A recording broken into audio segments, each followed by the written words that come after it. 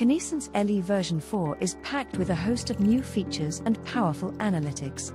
The user interface has been revamped for enhanced user interaction, making it easier and more intuitive to access our powerful core functionalities.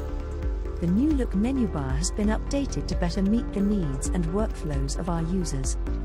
Video analytics in version 4 has also been bolstered with the addition of several new and improved video analysis algorithms, including event detection and classification algorithms, which reach new levels of accuracy and can now classify a wider array of objects, such as people and various vehicle types including cars, vans, trucks, buses, bicycles and motorcycles.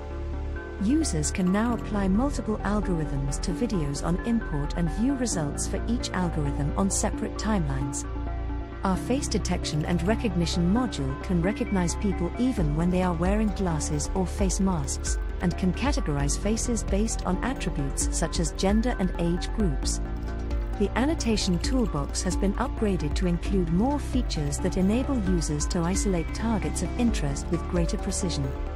The new Image Authentication Toolbox flags possible image manipulation by examining metadata for telltale signs of tampering, as well as employing a range of analysis factors that can highlight anomalies in the image data.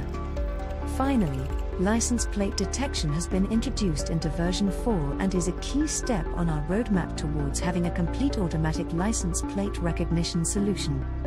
All of these amazing features have been packed into version 4. Coming soon.